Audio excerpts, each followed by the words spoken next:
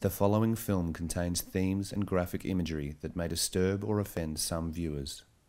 My name's Geoffrey Down and I'm the curator at the Royal Australasian College of Surgeons. I look after all their historical collections in association with archives and collections.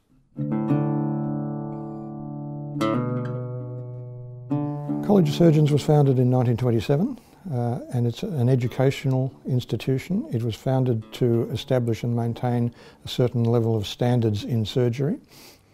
The most significant collection, I think, is the Sidcup Collection.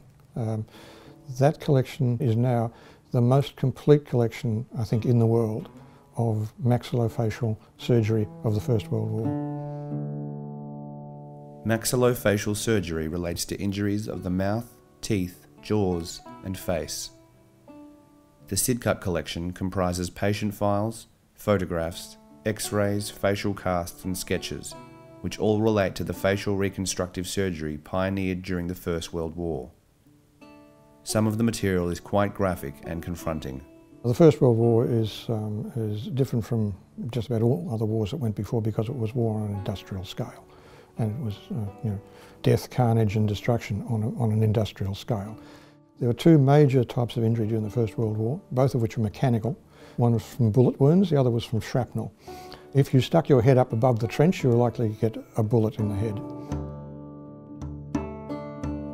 Doctors had never seen such horrific injuries of this scale and nature before, and lots of soldiers died from wounds that could have been treated. As the war progressed, so did medical science and practice. As a result, soldiers suffering horrific facial wounds began to come off the battlefield alive, but these men were in a terrible condition and required specialised treatment. The problem was that they found that these men would have large tracts of bone taken away, they'd lose their jaws, they'd lose their noses, and there was no way that they could be properly fixed. They couldn't eat properly, they couldn't breathe properly, they couldn't speak, they couldn't do anything basic. And so this was an emerging problem in the First World War. So by 1917 they decided to do something about it and set up this hospital. It was the passion and determination of New Zealand surgeon Harold Gillies that led to the establishment of a specialised hospital for soldiers suffering facial injuries. The Queen Mary Hospital in Sidcup, Kent, just outside of London, operated from 1917 until 1925 for this purpose. Sidcup Hospital was arranged by country, virtually according to the divisions of the British Empire, basically. Australians and New Zealanders, the British, Canadians, and the person in charge of the Australian section was Henry Simpson Newland, and he was really the first person in Australia to perform plastic surgery seriously. He'd got involved in it and interested in it before the First World War in Adelaide.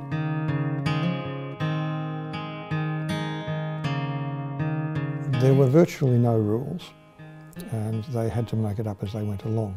They had to rebuild faces virtually from scratch. Now there are some faces which could not be rebuilt. We have here in our collection some very horrific and confronting images of men whose face is completely blown away and there's only a fragment left. There's nothing you can do about that. You had to put on a mask a bit like the Phantom of the Opera, basically, to hide the disfigurement.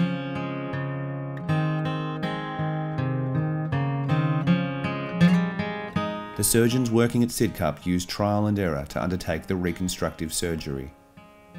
They knew a little about ancient rhinoplasty techniques and how to reset teeth, and used bone plates to patch fragmented jawbones back together again. They used basic materials like leather, cast iron and brass, and developed various diagnostic tools so they could better understand their patients' injuries.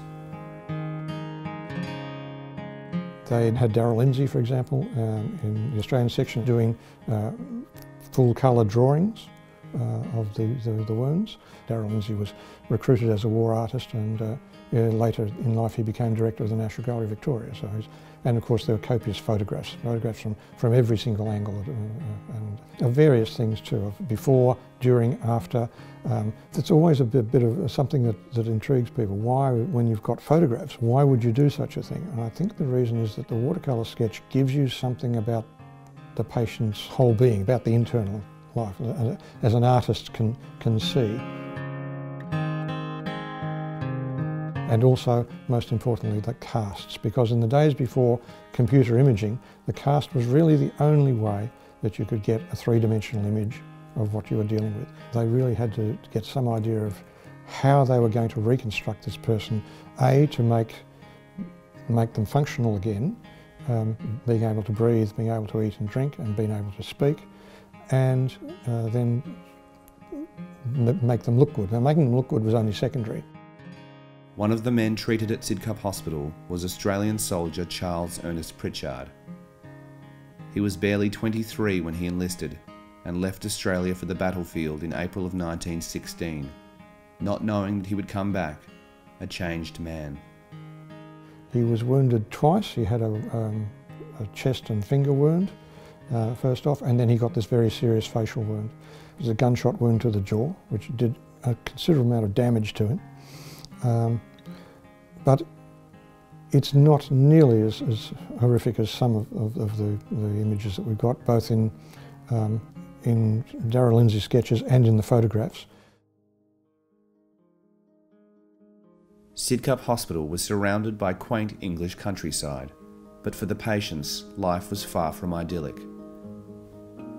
They spent months or years undergoing multiple surgical procedures and recovering from the horrors of their wartime experience. One of the ladies, she was an American nurse, she said, "There are bits and pieces there, but there are no men."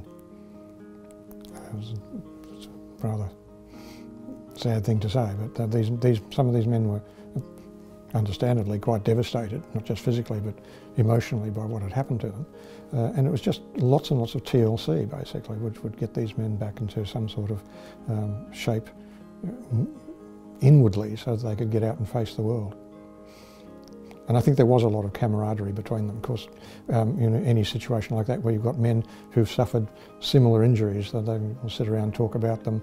And I think that's how maybe they got them started, to just talk to each other about their injuries.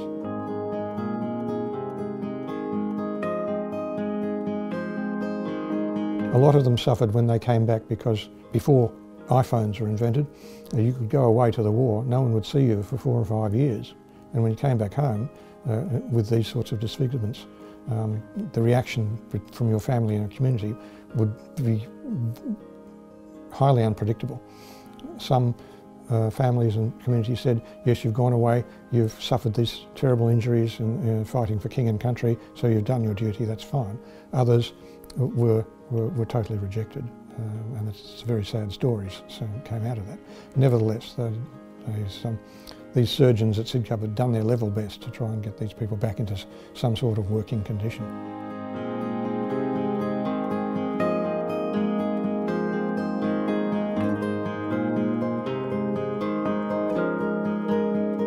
The whole of modern plastic reconstructive surgery comes from this period, and the collection here, as I've said, is significant because it now constitutes the most comprehensive, complete archive of what they did.